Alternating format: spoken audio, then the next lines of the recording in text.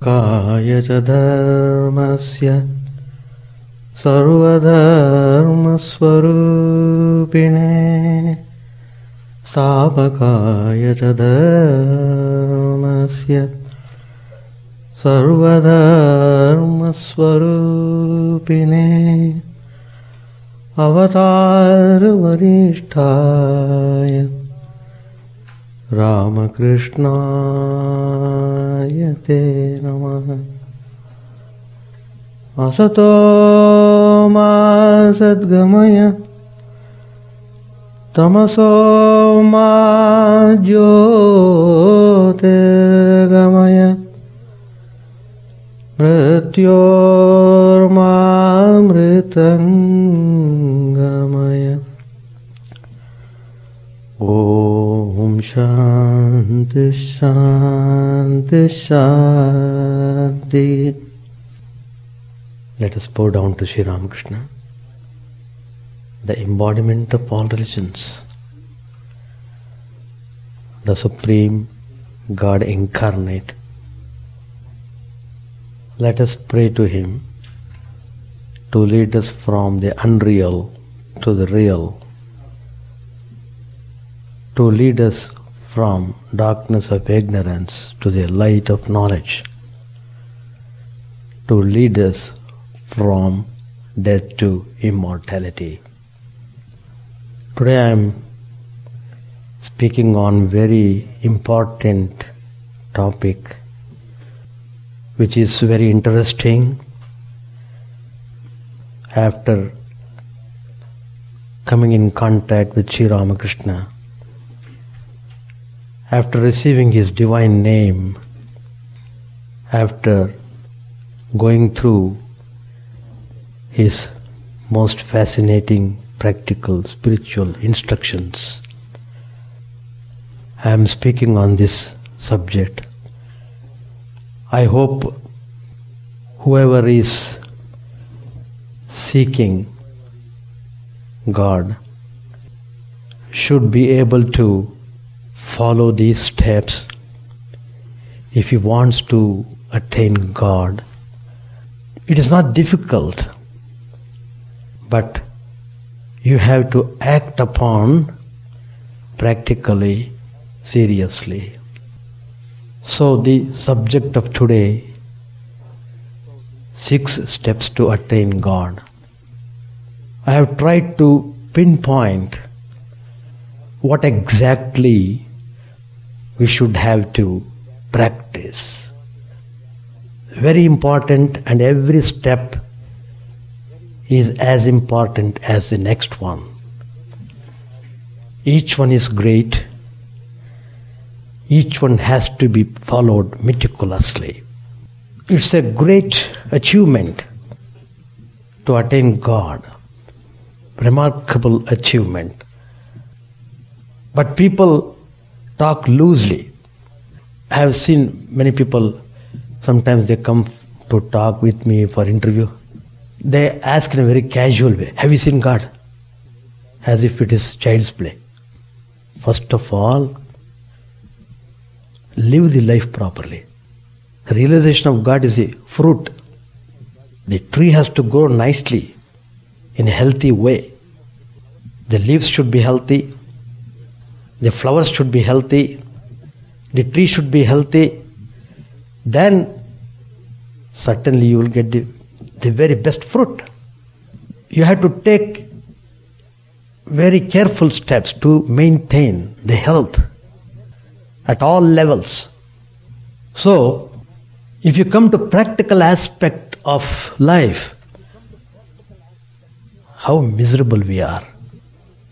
The reason is not difficult to find out. If you cannot find out, we can point out the reasons. But the way to go in the path lies in each one of you. If you have to follow the path properly, you must reach the goal of the journey. So, the first step that is required, this step is required everywhere, but I am speaking, it is more important, most important when you come to spiritual life. The first step is Dhrida Nishchayaha. What a fine words. Dhrida Nishchaya. That means you must have firm determination. Then only enter into spiritual life. Simply talking loosely and not conducting oneself properly, how can you expect any spiritual unfoldment? So you have to test yourself. Are you sure? Are you sure you want to realize God? Or you want God to dance with you? You want something, He must be favorable to you. If He is not, then you are angry with God. You want to bargain with God. Of course, He will not say no to a devotee who wants some favor to be done to him. Well, He gives everything but Himself. If you want God, you have to love Him. Very important. First of all, you must decide whether you want to realize God. That's a very important question. Then only everything will follow. Well, I hope at least those who come to Vedanta, they have the desire. Whatever may be the reasons for not attaining God, at least they want to reach God, to see God. At least they have found out it's only coming to God one could get real peace or happiness in this world. Otherwise not. Well, that's why it's very important. You must be constantly associated with the spiritual ideas and the people who are practicing spiritual life. It's very important. Association. Very, very important. So, Vedanta, you taste Vedanta when you become serious about it. Otherwise you will not have any taste. So, Dhrida Nishchayaha, firm determination. You will have to act with firm determination to realize God. You must be always be aware of this point, this step. Always, till you realize God, this determination should be with you. Please mind that. Not that I will have determination only for certain period of time. Otherwise it is not necessary. No. Until you see God face to face, this determination must go to that extent. Swami Chidananda ji, one of the disciples of Sri Ramakrishna. They are all gems. 16 disciples, 16 gems. I don't know how to describe. If you read them, if you understand what they are talking, what they are teaching, you will be thrilled. Said, they came to our level, they underwent all suffering, though they don't have to suffer, only to show that we don't have to despair on account of suffering, we don't have to lose faith in God. On the other hand, we should instill faith in God on account of suffering, on account of all these disturbances around us. So, he is teaching us, your determination should be such. Make a start from this very day. Not tomorrow or day after tomorrow. Not after some years of my younger days. Let me about 50 years after, when I reach the middle age, let me think. No. If you come to Sri Ramakrishna philosophy, there is no question of procrastination. No question of postponement. Whatever done is done. Forget about what is done. Think of today. How much you are seeking God. How much you are firm about your determination. That's very important in your spiritual journey. First of all, you must set the goal. Are you sure about realizing God? Are you sure that your life is set for that? It begins from that point. If you're not sure, then no steps you will be able to climb up. So, Swami Shivananda ji very emphatically says, make a start from this very day. Time is flying. Delay is debasing. What a wonderful statement. Time is flying. Delay is debasing. Nobody can say when one will have to call for departure. So don't waste a single day. These are the words of Swami Shivananda ji. I am just telling his own words. So those who think that these things can be put off for the future never do anything. They will be tossed to this current of birth and death indefinitely. There is no end to it. Keep on going back and forth. The Swami warns that don't expect speedy result. Just because you have entered into spiritual life, it doesn't mean that instantly you must have all the experiences. It cannot happen that way.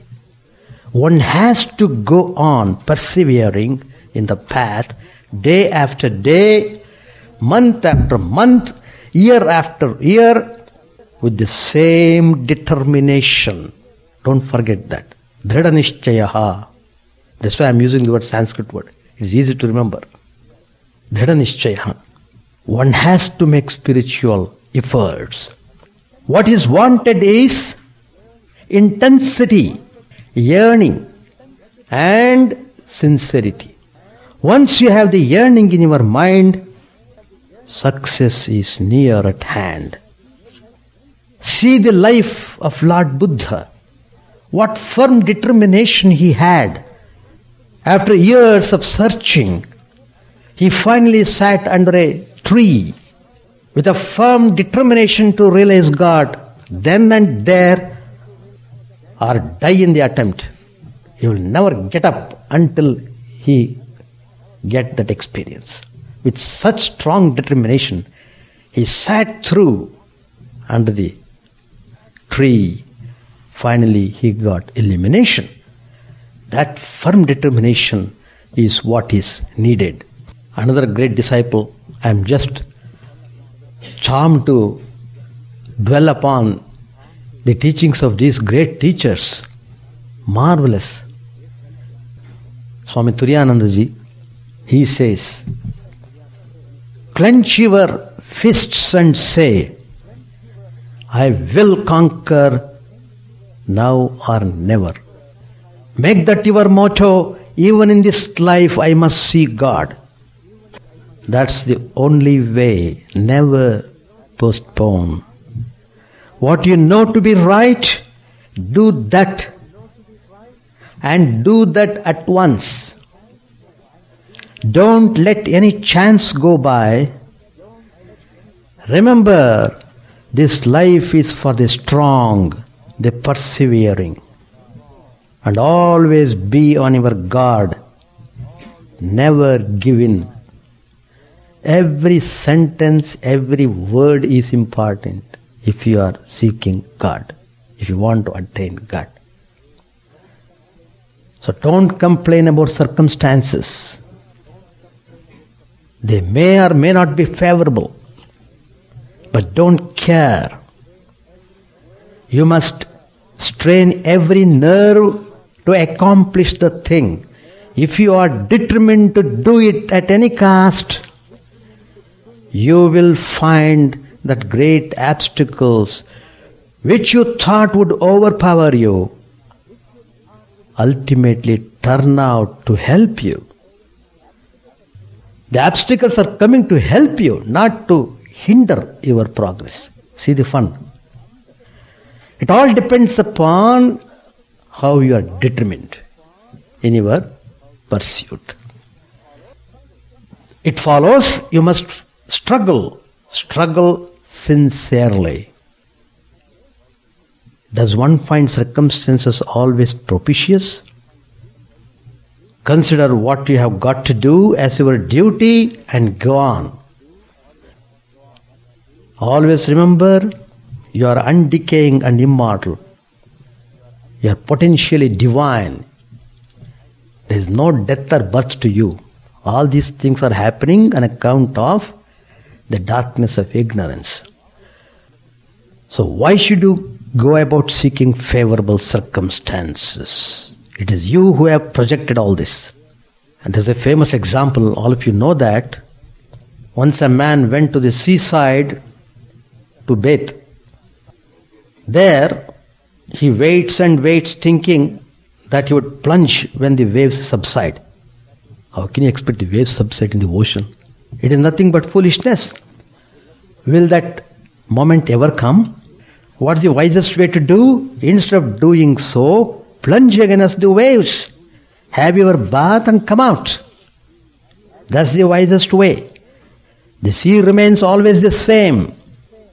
So, in this world, you must manage to call upon the Lord in the midst of these waves. It is a wild goose chase to be on the lookout for opportunities. Now or never. Apply yourself to it, and disadvantages will turn into advantages. It is true that rooting out tendencies is an uphill task. But if one has the determination to say, what if I have once done something wrong? Now I know what it is. Now I won't do it anymore. If you have this conviction, then you can get through. If you take refuge in the Lord with a firm determination that you won't do it again, in that case all the sins done previously will be forgiven. They will be forgiven.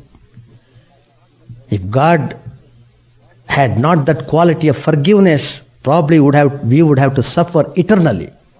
So much sins we have done and we are doing, we will have to suffer eternally for all the sins what we have done. But God is gracious. He takes away all our sins. You must know only how to approach Him, how to reach Him. That's all. He wants nothing from you. He just wants to be sure you are loving Him. That's all. So what is needed is, you must not play the hypocrite.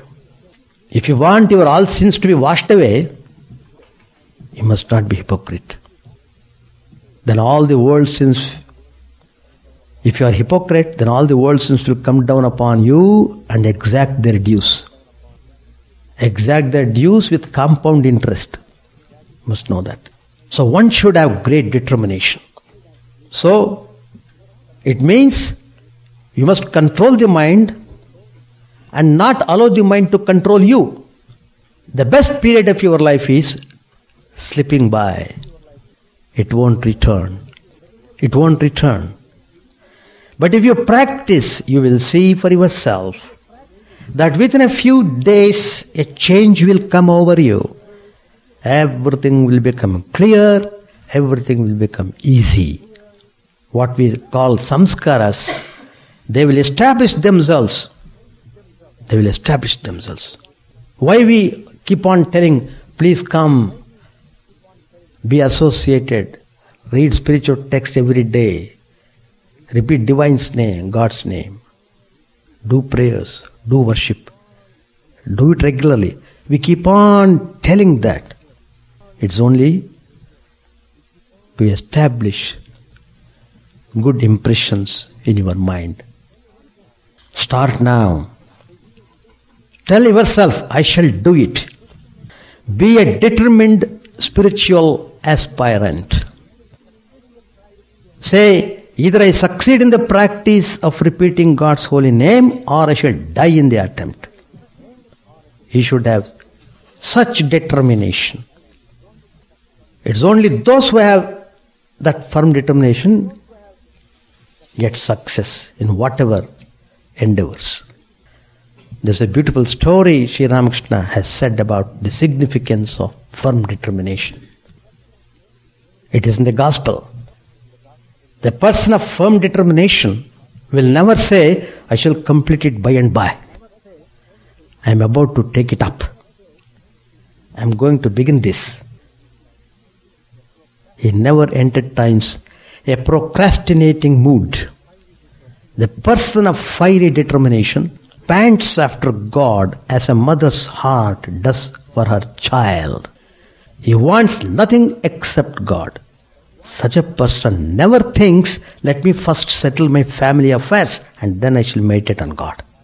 The story which Sri Ramakrishna is telling, there is a drought in a certain part of the country. The crops are failing. They need urgently water. So the farmers began to cut long channels to connect the field with the water. One farmer was firmly determined.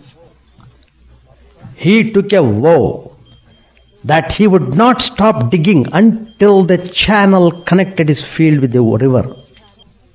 So he set to work. He is digging and digging. He has finished about 25% of digging. Still 75% is to be done to connect it to the water, to connect it to the river. But then the time is going up. The time came for his bath, and the wife sent their daughter to him with oil. The girl came to the father, and the girl is telling, it's getting late, why don't you take bath, rub your body with the oil, take bath. The child is coming and telling the father. The farmer who was digging the earth, he was not in a mood to talk. He was not in a mood even to look at her. Though he loved his daughter very much, at that point of time, he never wanted to deviate his attention to anything else. So, he just simply ordered her to get away. He didn't say anything. He told in such a way, the girl ran away from the place. His task was not finished. Much had to be done still. It was past midday. The farmer is still doing work at the field. He not thinking about anything else.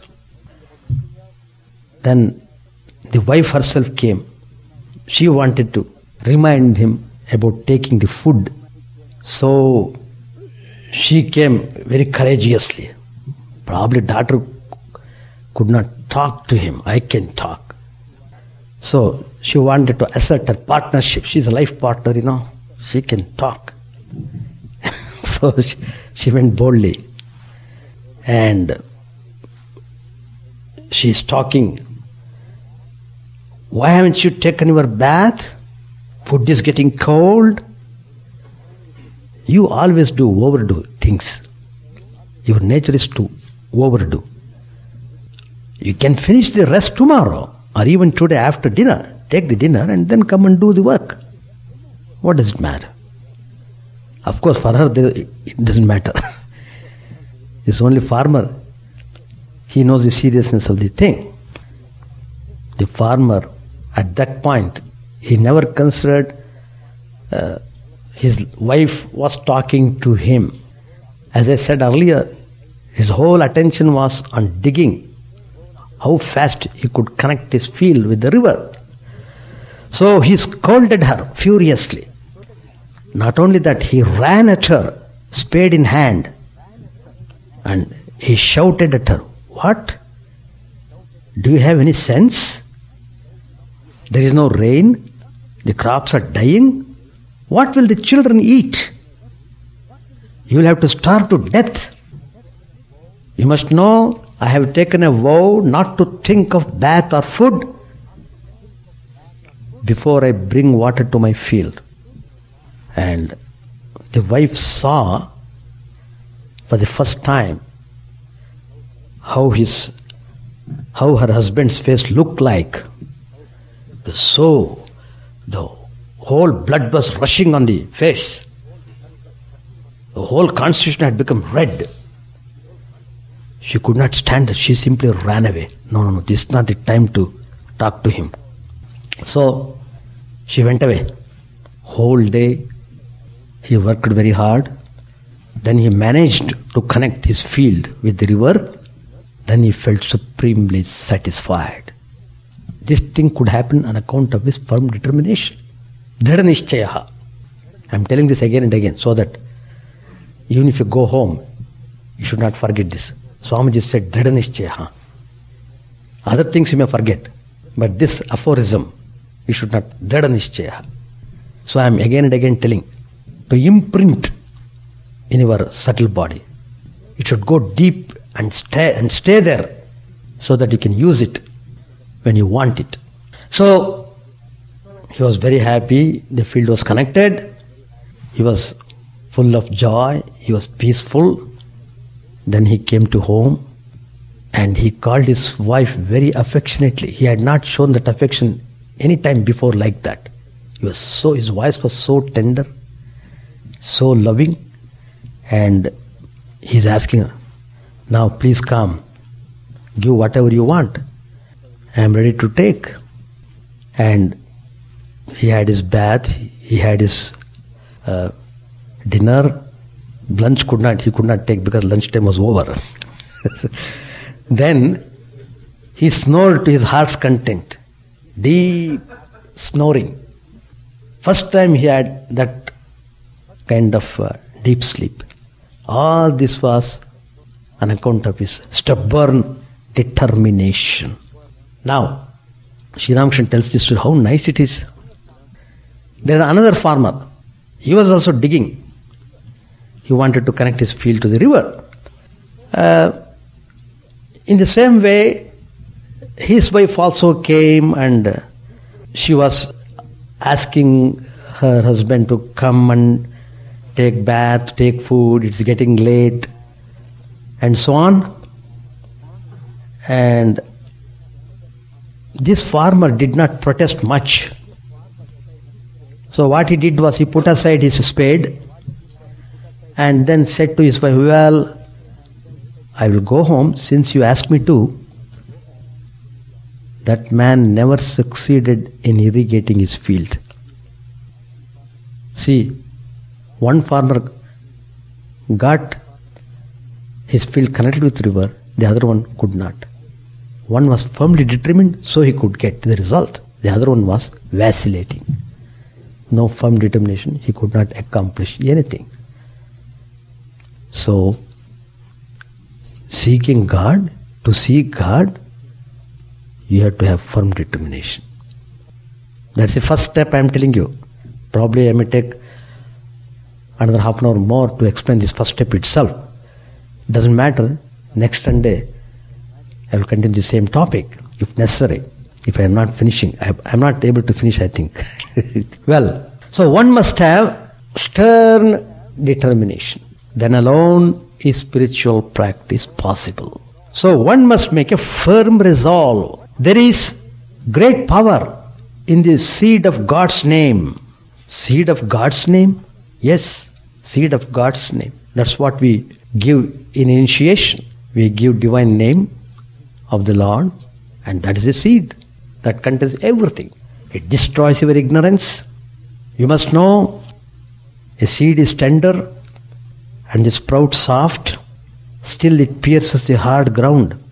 If you notice how the seed works in the earth, the ground breaks and makes way for the sprout. Through firm determination, one should perform spiritual disciplines, then he can fix his mind on God. By repeated efforts, he should be able to do that. So that is the first step. Have firm determination. Now I am going to second step. Second step is nisprahaha. Of course, the meaning is very simple. Probably it appears difficult if you are not firmly determined. See, so firm determination you must have. Dhrida nishchayaha plus nisprahaha. So I am combining. You have to have Dhrida nishchaya as your companion in your spiritual pursuit. What is nisprahaha?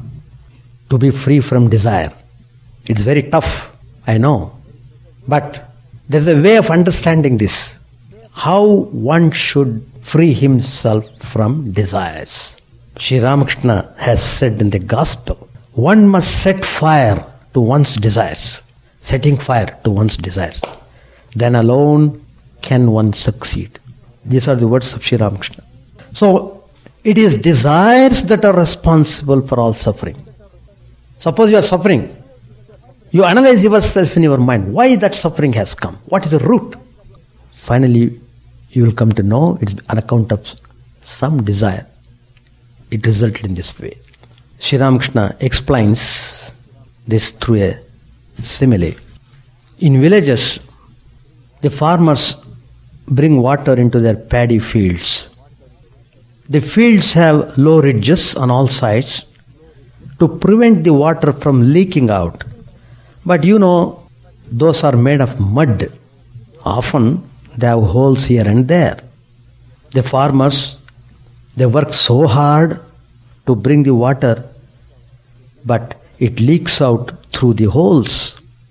And now, desires are the holes. Desires are the holes. You practice japa, you practice worship, you practice meditation, you practice prayers, and you come to Vedanta every day, you do volunteer service, all these things are true. But they all leak out through the holes of your desires. Desires overpowering. See the fun. Again, Sri Ramakrishna gives another example. So beautiful. In Bengal side, it's very common. People catch fish with a bamboo trap. Bamboo tree. You are familiar with bamboo tree. It's very, you can make a straight strips out of that. The bamboo is naturally straight. But why is it bent in the trap? In order to catch the fish. Desires are the fish. Therefore the mind is bent down toward the world. Mind is bent down. If there are no desires, the mind naturally looks up towards God. Bamboo is naturally straight, but it is bent to catch the fish. So, it is terrible temptations of pleasures that makes one stray from the path of yoga. Just observe the flame of a candle. The slightest wind makes it waver. The state of yoga is like the candle flame in a windless place. As you entangle yourself more and more in worldly occupations, what happens? The mind is dispersed in various directions. That mind is to be gathered in. It must be concentrated on one object. The desire for devotion or spiritual knowledge should not be classified under desires. You may desire it and pray for it. Sri Ramakrishna in another place has said in the Gospel, as long as there is bhoga, there will be less of yoga. Furthermore, bhoga begets suffering. In Bhagavata, there's a story. The kite, eagle, you can say, it had a fish in its beak. Immediately it was surrounded by 1,000 crows. 1,000. This also Sri Ramakrishna said in the Gospel. Whichever way the bird flew with the fish, the crows pursued it. They were chasing the eagle. At the same time they were crying, ka, ka, ka, like that. 1,000 crows crying like that. Anybody would become mad. Anybody. So that means all these cows are bothering the eagle. It could not do anything. In that confusion, what happened? Suddenly the fish dropped away. Immediately the crows left the eagle and flew after the fish, leaving the eagle alone. Now, this fish is the object of enjoyment. The crows, who are these crows? 1,000 crows. Who are these? They are worries and anxiety. They are crows. If you want to have a pleasure, be ready to have the crow bite. Worries and anxiety are inevitable with pleasures, enjoyment of the world. No sooner does one give up enjoyment, he is no more bothered and finds peace. Sri Ramachandra, there is a story in Ramayana. Vishwamitra had taken Ram and Lakshman in order to give training in archery, and also he wanted them to guard his hermitage while doing yajna. Anyway, Vishwamitra Rishi knew very well that Rama is not an ordinary human being.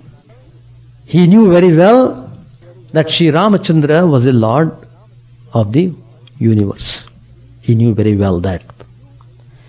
And he knew why he had been incarnated as Sri Ramachandra. So, Vishwamitra was fully aware of the divinity of Sri Ramachandra. So, he told him, "Oh Ram, please come, we shall have to go to one hermitage here." So they went to Gautama Maharshi's hermitage. There was a huge rock. So Vishwamitra brought Rama by the side of that rock. While walking, Sri Rama's lotus feet touched the rock. Immediately the rock exploded. Exploding. What happened? A fine being came out of that. She was Ahalya, the wife of Gautam Rishi, and she was in that state of rock on account of something happened. There's a story. Well, once she was touched by Rama, she was thoroughly purified. As I said earlier, all her sins or dosha, we say, impurities, they were all washed away without a trace. There is not a trace of impurity. She was perfectly pure. And Gautama Rishi was supremely happy to see. Do you want anything? You can ask for. Sri Ramakrishna himself is asking. Without her asking him, he himself is offering. Well, I am ready to give whatever you want to. Do you want anything?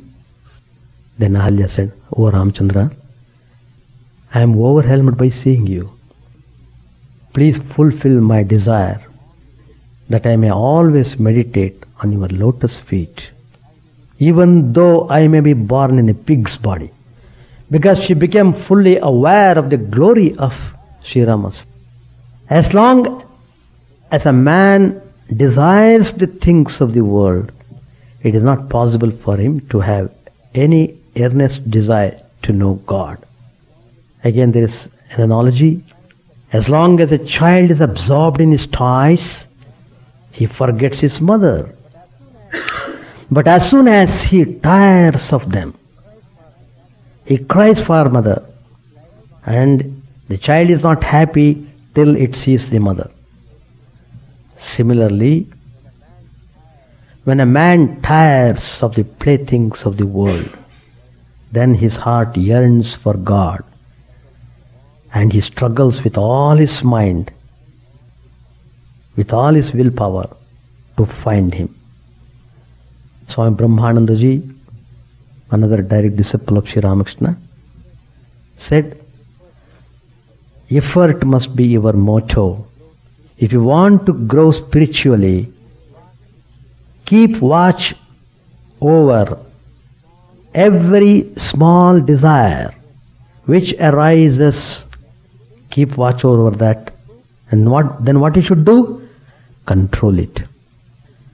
Don't give way to the desires. You have to start controlling it. If you say, I can't control, all right, be ready to suffer. You'll be able to control it provided you have climbed the first step properly. That is firm determination. If you are firmly determined that you must realize God now or never, if you have that determination, then it should not be difficult for you to control your desires. So, when you sit for meditation, you must think, desires for worldly things, what are these desires? They just bother me. They are worthless. So you must initiate such kind of thoughts in your mind to discourage the play of those desires in your mind. This will leave a good impression on the mind. As you drive away the desires from your mind, good thoughts and feelings will come up. Another direct disciple, Swami Premanandaji, said, "Let strong wind of dispassion rise in your minds, that the trees of desire be uprooted. Then, even as birds fly from the shelter of trees before a strong wind, will the ignorance of selfishness, jealousy, hatred and egoism take flight from your hearts. So long as there is the least desire, the mind cannot be absorbed in God." Which I am taking up in the next step. It comes absorption. Man Maya, that is another step that is required to seek God. Man Maya means absorption in God. You can't get that absorption if you have desire in the mind. If you allow the desire in your mind. If you are yielding to desire, then you can't seek God. So, along with meditation and repetition of Lord's name, you must reason keenly and carefully. You must search out the desires hiding in the dark corners of the mind. Dark corners of the mind. And drive them away. This is what is called in the Bhagavad Gita as saving the self by the self. Uddared atmanatmanam. That's the meaning of that verse. Saving the self by the self. You have to drive away all the desires from the mind, then only you can save your mind. Otherwise, mind will shave you. You cannot save it, it will shave you. Shave. So, we are to conquer the mind. Then we shall find peace everlasting within ourselves. And that's the stage very near to reach God. Santa Tulsidas has also said, where Rama, the Lord of the universe, is there, there is no kama, desire. And where there is kama, desire, there Rama is not. Both never coexist, like the sun and darkness. When there is sun, there is no darkness. When there is darkness, there is no sun there. It's just like that. If one doesn't want sense enjoyment, if one hates the approach of any thought of it in the mind, of their own accord, will all desires for sense objects fly away. That means the thoughts may come up in the mind, but don't give attention to them. That's the meaning. Suppose you don't like the company of a particular individual. What do? You don't talk to him. And in that way, you are showing your dislike towards him. And that fellow will understand, oh, he's not caring for me, he's not even looking at me. He's showing some kind of dislike for me. Why should I go to him anymore? Then he drops himself. One succeeds in driving away the desires for sense enjoyments if only one makes an effort for that. It is because we cling to the sense objects, the desire for them does not leave us. We are allowing the mind to hang on. So we are hanging ourselves. A thread with stray fibers cannot pass through the eye of the needle. Similarly, a mind with desires cannot be absorbed in God. Worldly desires have taken up permanent residence in the mind. Sometimes they float on the surface of the mind, and sometimes they are so hidden that it seems they do not even exist. But the closer you are to God, the more you will see the knots of desire hidden in the mind. The more your body and mind are purified, the more the dirt and dross which have accumulated during thousands of lives will be stirred up and will challenge your spirituality. They will challenge you. The energy generated by spiritual disciplines forces the impurities to leave the mind immediately. How can they cope up against the power of the Lord's name? So, that's why we say the power of the divine Lord's name is immense. Only have to repeat God's name with love and devotion, with firm determination, with firm faith in Him. I am repeating His name in order to see Him. I am calling Him. What is the meaning of repeating His name? I am calling on Him. Why I am calling? Because I have not seen Him. Once I see Him, the calling will stop. So keep calling till you see Him. That's the meaning of telling constantly call Him. The desires are very shrewd. They take possession not only of the mind of a person, but his sense organs as well. As soon as desire is aroused in the mind, the sense objects are awakened. The eyes want to see, the ears want to hear, the tongue wants to taste and speak, the nose wants to smell, the body wants to feel, the hands want to work, and the feet carry the person to where the object is. All these things are happening. The other sense organs are alert, and whenever the opportunity comes, they also enjoy. Do you know what the mind does? It conjures up enticing pictures with the imagination. The imagination is man's worst enemy, his greatest tempter, for it creates beautiful pictures of sense pleasures and nearly destroys one's conscience. Thus one is drawn to sense objects. Therefore, if you want to control the desire for worldly things, control the imagination and don't be deluded by sense objects. One who has learned to discriminate can successfully overcome lust and greed. So cultivate your discrimination and conscience. How can you struggle against evil tendencies if your intellect is not trained to differentiate between good and evil? So first clear out the rubbish which has entered the mind through the gates of the sense organs, and then put a sign, no admittance, in front of each gate. Those bad thoughts which ignore the notice and still come in, you will have to hand over them to the police. Who is the police? Your conscience is the police. With the help of the police, you must evict the impure tendencies from the mind and then install the Lord there. This is the way to conquer lust and desire. Desire begets wants in the mind of a person. If he has no desires, he has no wants. Love for God destroys desires. If you are running temperature, what will happen? Everything tastes bitter. You don't like sweets. Even so long as you have the desire to enjoy worldly things, you can have no taste for prayer, meditation, fasts and vigils. All taste bitter. When this worldly fever subsides, prayer, meditation, etc., they taste sweet. The mind settles quickly to them.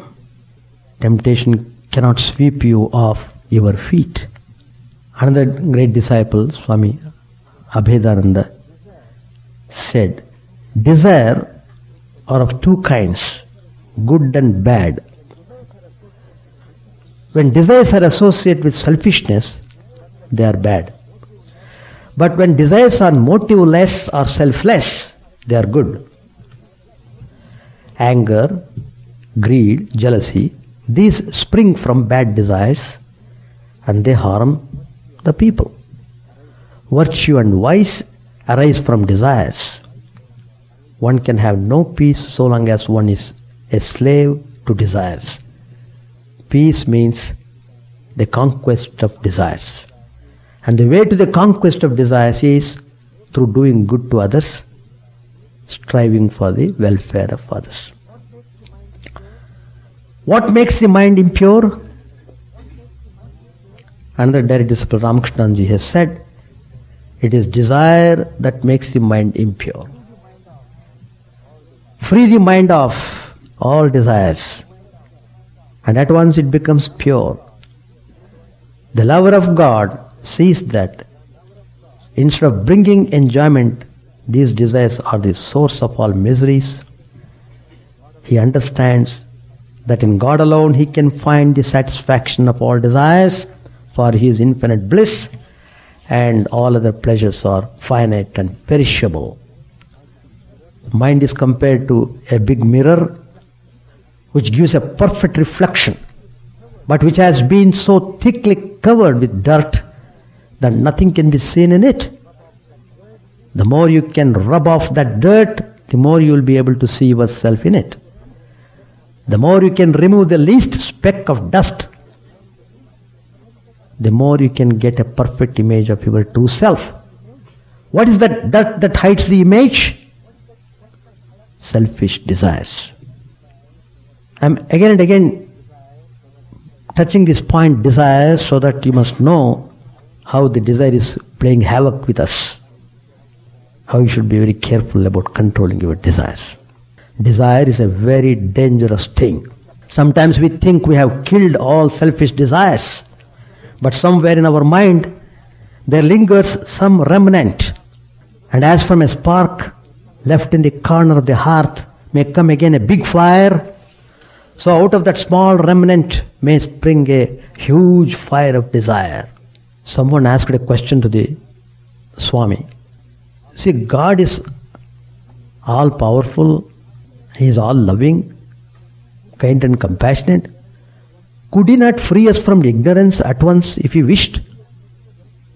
Swami said, surely, but He is so infinitely loving, He does not wish to interfere with. So long as He sees that we really cling to our ignorance and our desires, He does not come to free us. Only when we turn all our desires to Him, then He comes and selfishness and ignorance go away. But we must not bribe the mind, we must not pretend to be free from desires. The feeling must be absolutely sincere, no fraud or bribery. Desires cannot be quenched by satisfaction, but by dissociation. The more one yields to them, the more they will burn him. When desires are extinguished, perfection which is within our being will be revealed. That's how this Swamiji said. Another Swamiji, Swami Chidananda ji, he said, conflicting desires arise in the mind. Because of these desires, the mind is constantly lashed into waves. As long as these waves form, the mind is restless. In order to control these waves, which give rise to thoughts of a worldly and distracting nature, one must live a life of self-discipline. After death, worldly desires continue to remain in a subtle form. Don't think when you die everything is finished. People have that, some people at least have that notion. It's not true. Death only destroys the gross body.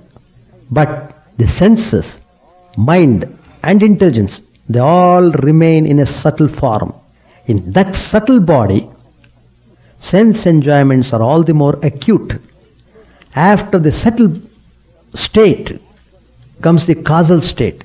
Even then, the mind and other phenomena exist in the form of seed. In the supramental state only, one attains perfect illumination.